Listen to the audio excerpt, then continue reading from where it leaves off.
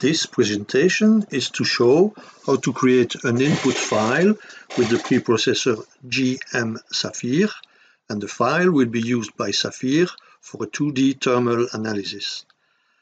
When I do a model in a computer with the preprocessor, I used to make a sketch by hand, like the one you see, on which I indicate a few important numbers that I will have to enter in the computer. So what I propose to create is a T-concrete section with two reinforcing bars of 20 millimeters diameter with an axis distance of 40 millimeters. Here is GmSAFIR, it's opened already. So I start here in the File menu and I indicate I want to create a new project.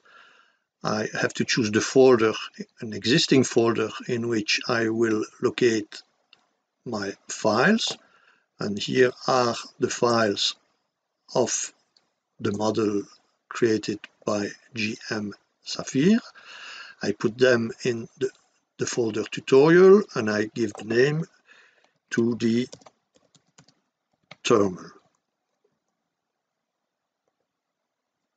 The extension has to be .geo, so I accept the suggestion, and the kernel has to be Open Cascade. Now I will create the geometry with this menu, and I will first adding elementary entities. Elementary entities are points, lines, curves, surfaces and volumes. But I will start by creating the web of my section, and I have a command here which is add rectangle. And I'm asked to give the coordinates x and y of the lower left corner. In x this is minus 0.100. The units in SAFIR are in meters, so that makes 100 millimeters. And the y coordinate I will give 0. It's important that the cursor does not get out of the window when you type in the values. If not, you see this red rectangle on the drawing window will move and the values will change here, and it will be complicated to come back to the value you want. So dx is the increment, so that's the width of my rectangle, that's 0.200, that's 200 millimeters. Look, you see here this value has changed. It has to be minus 100. And the increment vertically is 0.300 millimeters. And I can add, and I have my rectangles. And now I read above what is written in the drawing window, and I can type Q to finish this command. And here is my rectangle. So I skipped the definition of 4 points, of 4 lines, of 1 curve and 1 surface. Everything has been drawn in one step. I double click in the drawing window and I activate all geometry options. And I see here that the surfaces are not visible, so I make the surfaces visible. The surface is represented by the medians here of my surface. It's not obvious here to see the difference in the dotted line between the surface and the other lines which indicate just the positions, but the other lines will progressively disappear and make it easier. Now I'd like to create the rectangle which is the slab of my section. It is tempting, but it would be a very bad idea to use the same add rectangle command, which would create the rectangle here above, because the lower line of the slab would coincide with the upper line of the web, but they would coincide only visually. They would in fact not be the same line, and the two rectangles would not communicate with each other. The heat would not travel from one rectangle to the other one, so I need a common line here. So in that case I will come back to the add point command. Here are the coordinates of the points I have to use, and I prepare everything in my drawing. So the x coordinate is 0.260, and the y coordinate of the first point is 0.300, and I add. My point came here, that's where I wanted it. Now I need another point at the same x coordinate, so that's 0.260, and the y coordinate is now 0.420. I add the point. Okay, now it seems as if the point is not where I want it, so I stop. And here you will see immediately a very interesting feature of GmSAFIR is that here I can edit the script. And if I edit the script, I see what has been done so far. Every command which is entered is immediately translated as one line in this geo file. And this geo file is an ASCII file that you can open, you can edit, you can change with any text editor, but you can also change it from within GmSAFIR. So I see the rectangle here where I want it with the first corner, the x, dy. I see the label of the rectangle. I see the point 5 with the x and y coordinate as I want it, and I don't know why I made an error. For the point 6, the coordinate should be here, 0.260 for the x, and for the y it should be 0.420. Right? So I close the script, I record, and I reload the script. And now you see the second point is where I wanted to have it. That's a very powerful feature. You will quickly use to love it. So I go back to my add point command. I want another point with a coordinate x which is 0 and a coordinate y 0.420. I add it. You may not understand now why I add the point here. In fact, I will need it for the torsion analysis. Now, another point is on x minus 0.260, and the y coordinate is not changing. Add, good. Now another point with the same x coordinate, and y coordinate is 0.300. Add, and I can quit the add point command. Now I will make add line command. The question is here, the suggestion is to select the start point of a first line, and I can start by any of these points, but I have to define the line in a way that going from the first point to the second point of the line, the future section is on the left. So I'm turning in a counterclockwise direction of my future section. So the start point of the next line is here, the end point is here, start, and start, and start, and start, and I can type Q. I'm done. So let's look on the label of the points. For example, you see points 1, 2, 3, 4 that were created when I created the rectangles, and then 5, 6, 7, 8, 9. I can look at the label of the curves. You see, when I created the rectangle, I had curve line 1, 2, 3, 4, and now I have lines 5, 6, 7, 8, 9, 10. That's okay. And if I look at the label of the surfaces, I have only the rectangle, because the lines that I created around the slab don't make it a surface. So I have to add the surface, add plane surface, okay, and I have to select a boundary. I can select any of the lines that I have created separately because they are all described in the counterclockwise direction, but I cannot select this line which is common to the web and the slab. Why? Because when the rectangle was created, the lines were counterclockwise, which is okay for me, but if I start describing the slab by this line, it is not counterclockwise, it is clockwise for the slab. And if the first line is clockwise, all the other lines will be reversed and all my lines will be used in a clockwise direction for the rectangle, and that's not what I want. I have to start by any of the other lines. I would select this one, and as this line is part of the future surface, the software is clever enough to understand that these lines, which are now red, must also be part of the slab.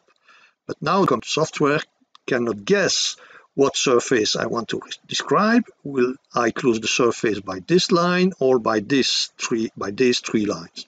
Obviously I want to close by this, and I type E to say this is finished, and here you see my new surface. If I add the label of the surfaces, now I have two surfaces, right?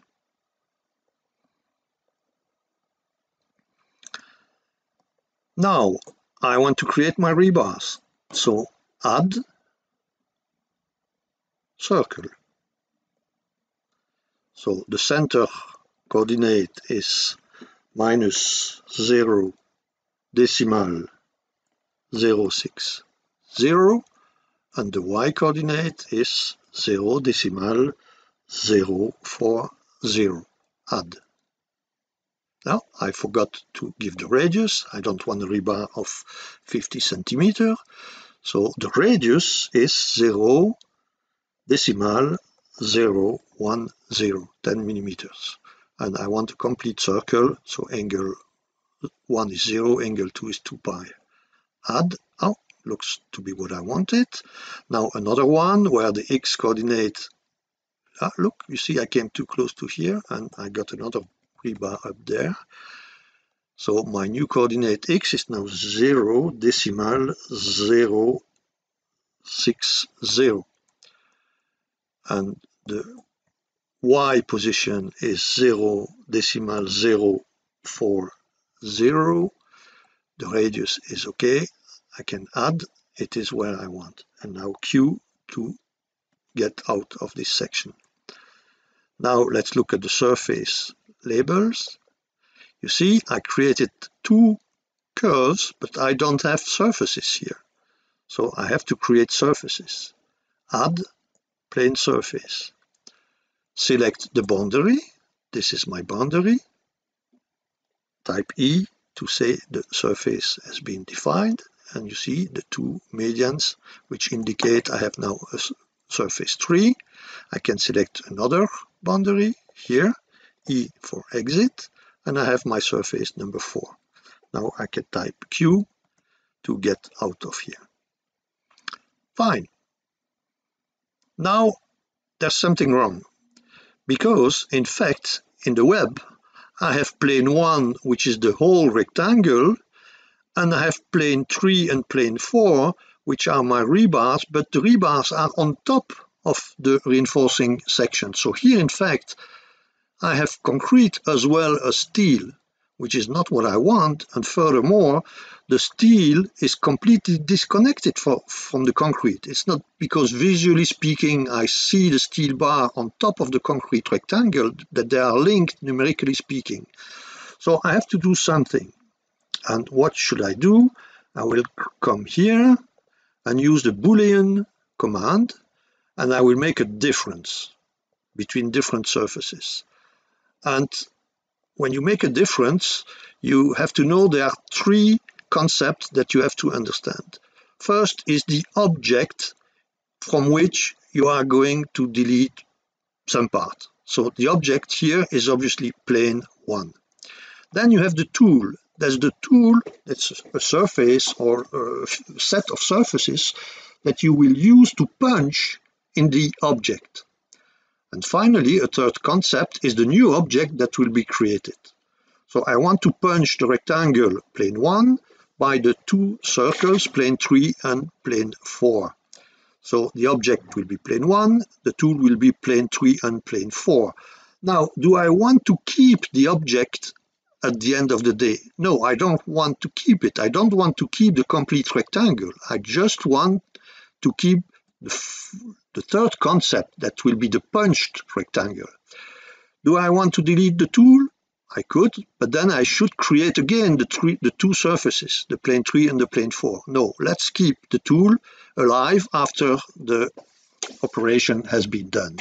Now I read here I have to select the object, so I click here. Okay, it is selected. I type E to indicate I have finished the selection.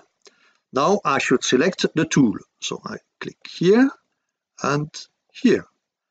And now E to indicate I finished the selection. And I think this is finished, so I can type Q to get out of here.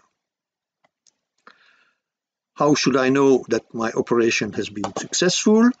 I will use my script editor here.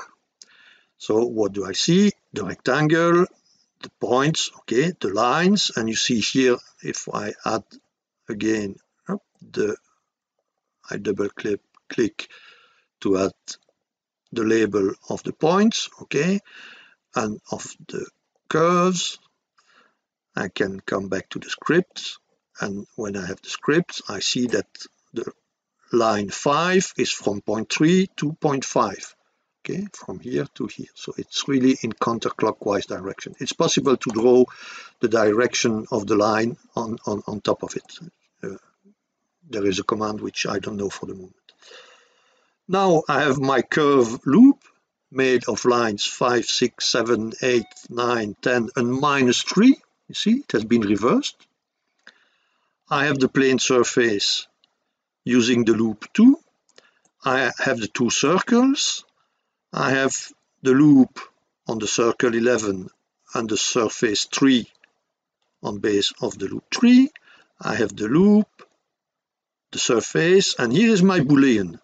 And the Boolean has been used from surface 1, which was the object, and curve 11 and 12 were the curves which I used to delete.